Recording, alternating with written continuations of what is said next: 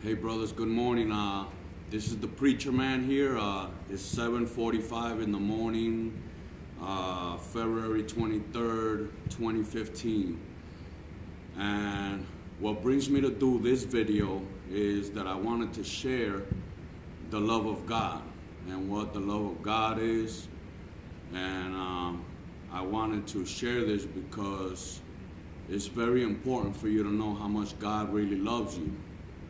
Loves me, loves us, okay? Even, the Bible says that it rains on the just and on the unjust. God loves all people and all creation.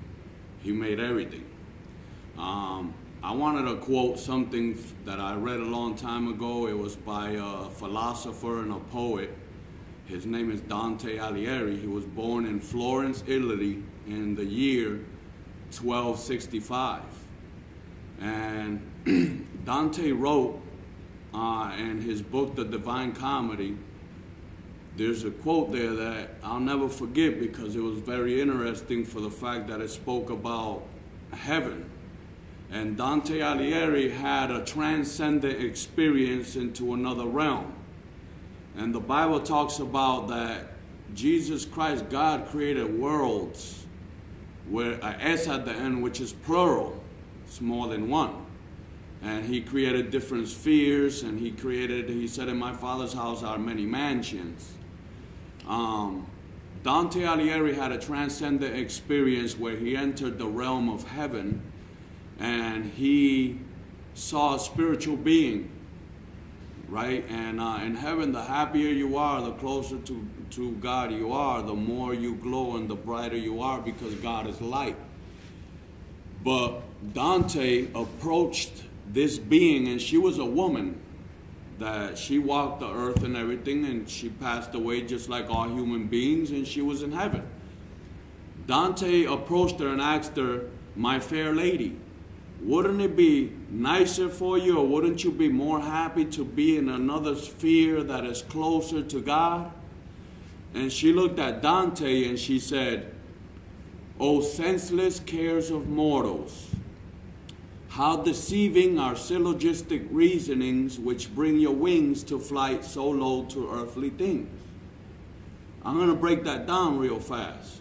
How deceiving, O senseless cares of mortals. We are mortals because we die and we pass on to a different realm, but our spirit is eternal.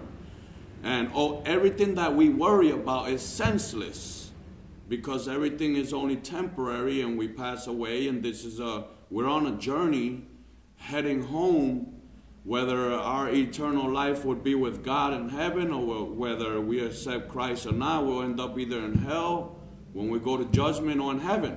But she said, "Oh, senseless cares of mortals, how deceitful are syllogistic reasonings." Syllogistic means territorial and materialistic things that we worry about on a daily basis, worried about what we're going to wear, worried about how we're going to pay our bills, worried about, our car, or everything that is material is deceitful, because it's all senseless cares of mortals. How deceiving are syllogistic reasonings, because we reason all the time about these things and we worry. So how deceiving are syllogistic reasonings that bring your wings to flight so low to earthly things.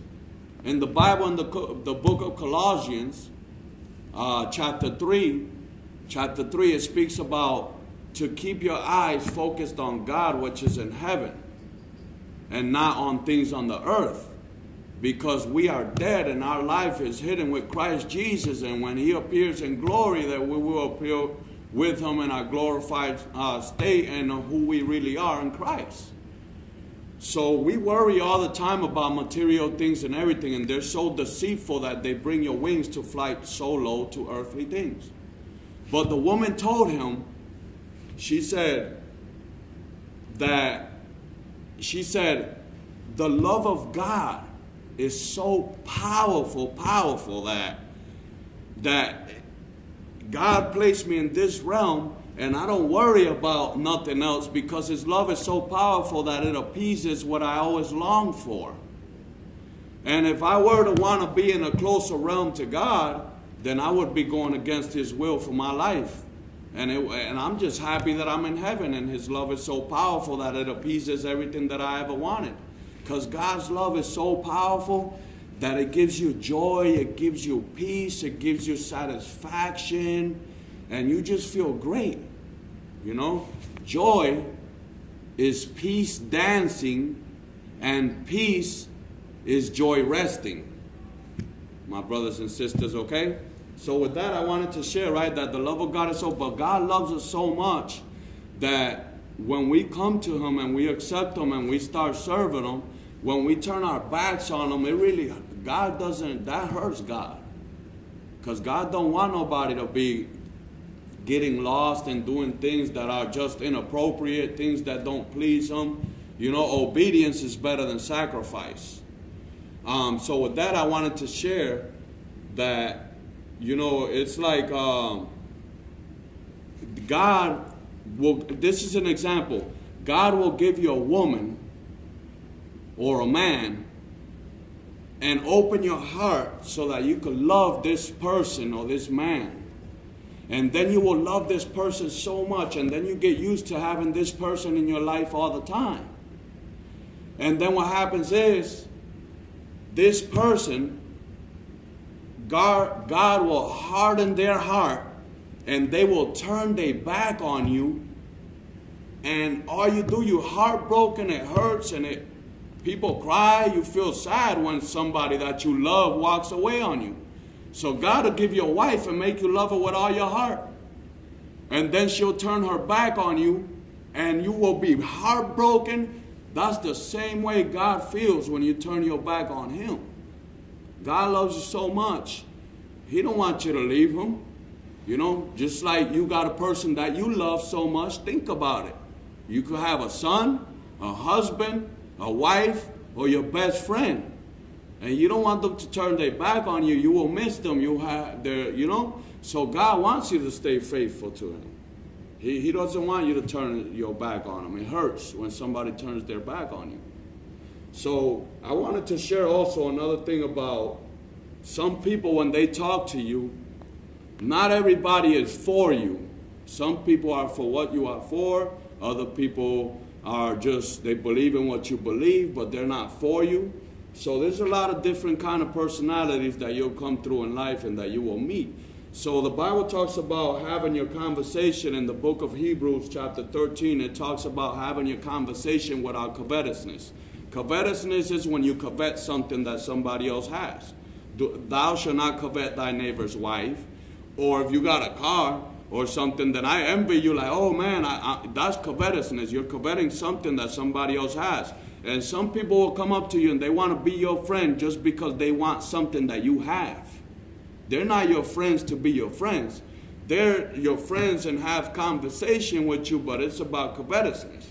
So the Bible talks right here in the book of Hebrews chapter 13 to let your conversation be without covetousness and be content with such things as you have.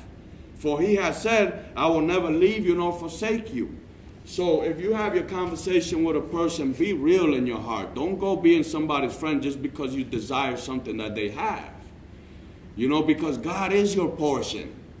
God is so powerful and his love is so powerful that it draws, you draw. God will bless your life. You don't need nothing from nobody. Everything that you have came from somebody and God used that person to give it to you. The Bible says it rains on the just and on the unjust. Okay? No deje que se pase de 10 minutos, okay? So, I just wanted to share that with you, man, because God is so powerful. So powerful that, you know, the Bible talks about the portion. God is our portion. And the Bible also talks about in the book of 1 Timothy chapter 6, to godliness with contentment is great gain. You know, so be content with what God has given you. And the Bible also in Romans chapter 8 talks about love. And that's what this video is about. It's about the love of God. The Bible says not heaven or hell or angels or anything will separate you from the love of God. It don't matter what you're doing. God died for you on the cross. He came and became incarnate, and he died for you on the cross so that you can have eternal life and have it more abundantly. And come on, the Bible talks about the love of God, like it talks about Jesus Christ. What better love is there